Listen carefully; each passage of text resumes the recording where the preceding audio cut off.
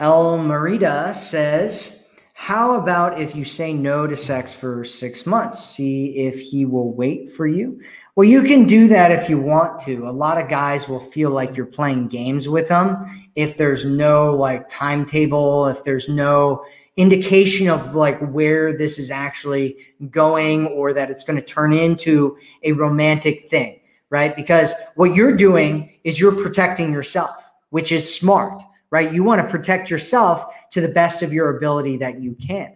And waiting 6 months to get intimate with a guy is, from a woman's standpoint, is better, right? The best scenario is that you wait until you're in a committed relationship to get physically intimate with a man. But what you're talking about here is an arbitrary number, right? This is just an arbitrary thing, 6 months.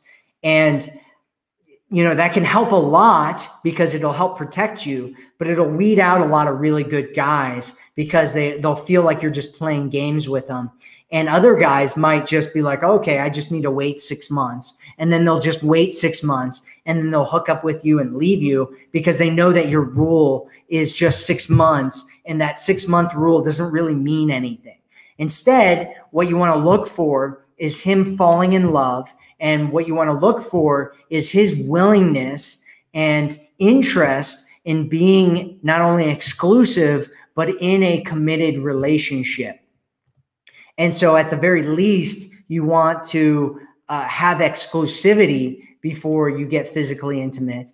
And the best case scenario is that you wait for commitment, which may or may not mean marriage for you, or it just may mean that you're in a relationship where you're both fully committed and dedicated to each other before you get physically intimate with each other. And I think that's a better way to go about things than looking at the arbitrary 6-month point, which, you know, will help you in a lot of ways, but will weed out a lot of good guys. And it's a number, right? It's a number. What does 6 months mean, right? It means that he's really dedicated and he really wants to wait, you know, he's really willing to wait to hook up with you, you know, but it doesn't mean that anything is going anywhere. It doesn't mean anything, right? And so what you want to do is have boundaries and have rules and have standards, but make sure that those standards and those boundaries are actually, there's actual like really good thought behind them for why you're doing it.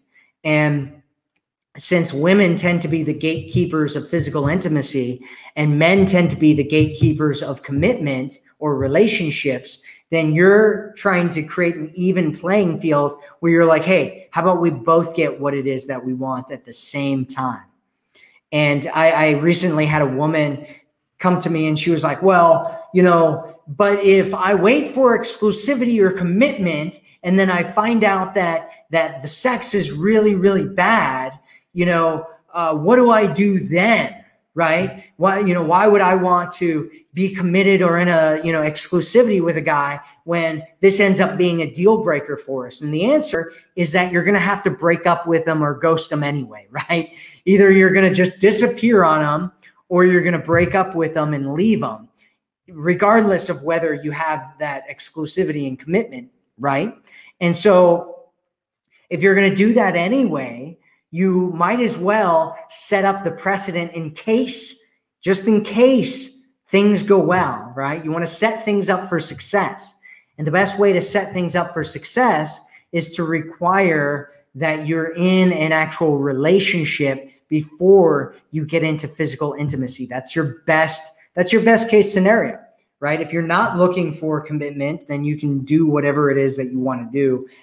But this is what we do here. What I do is I help women get into committed relationships. And so that's what we're talking about. That's what we're talking about here, El Merida, and I hope that helps you.